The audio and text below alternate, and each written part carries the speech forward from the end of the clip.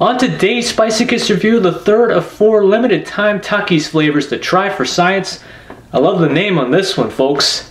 It's Takis Lava. So when I think lava, I think of the Big Island and all of the lava flow, fissures, things that's going on there right now, and unfortunately a whole bunch of homes have gotten destroyed there. So I'm thinking, something nuclear spicy, something temperature hot, but then you look at the ingredient list, or at least the description here, and it says cheese and chipotle.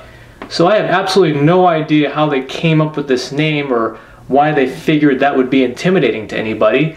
Is it because of the smokiness of the chipotle? Is it because the cheese kind of looks like it's bright and going to intimidate somebody? I have absolutely no idea. But let's give this a smell here.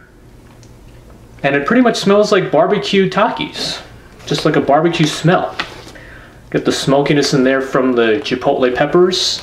And it just looks like a barbecue chip too. First things first, I love the barbecue flavor on this. I love the smokiness from the chipotle.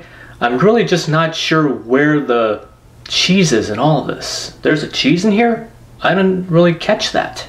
So the thing with the regular Takis flavors is that you get at least an idea of how spicy that particular chip is. Here there's no gauge, there's no way to really tell from the bag, there's no label or whatnot that shows you how spicy it is. And I'm just going to tell you straight up, there's really no heat whatsoever on this unless you count the back end, which is what, a 0.25, and that's even being generous on that one. But otherwise, I don't even know why they came up with this name.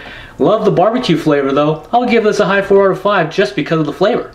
But hey folks, it's Takis Lava. Let's at least amp up the spice level on this. Got some Reaper Sriracha sauce here. Mad Dog 357 Reaper Sriracha sauce. Why not have the Guinness World Record holder, right? As of right now anyway, world's spiciest pepper. Coat this a little nicely, and at least it's so narrow you can at least get this, fit this in the bottle. Boy, those Reapers hitting here, man. Wow. You might have also seen this on a Cult Moo episode somewhere. Go check out their channel as well, link in the description.